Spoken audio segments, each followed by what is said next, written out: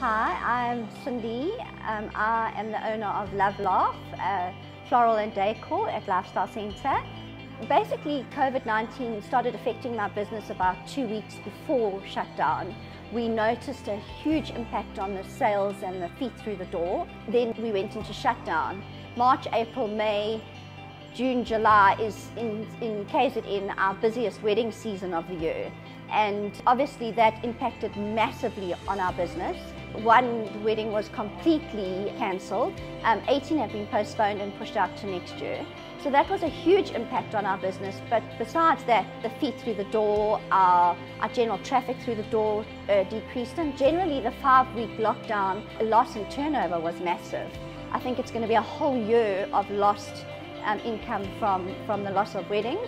And it's not just weddings, it's small events as in 21st birthdays, 50th birthdays. People are just not happy. That's not happening this year.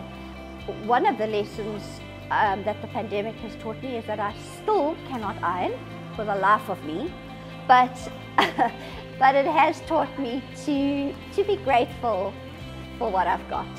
Besides the social distancing and the the normal COVID protocols, we've obviously had to change quite a lot in terms of our business.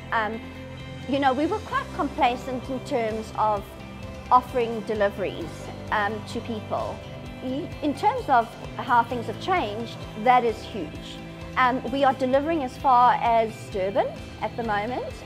So Durban, Mount Edgecombe and Umhlanga, we've had to do that and we've had to change and adjust to that.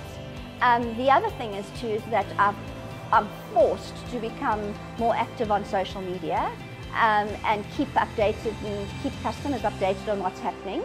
My motto for the future is I've sort of tried to force myself to say, don't dwell on the past, rather focus on the future.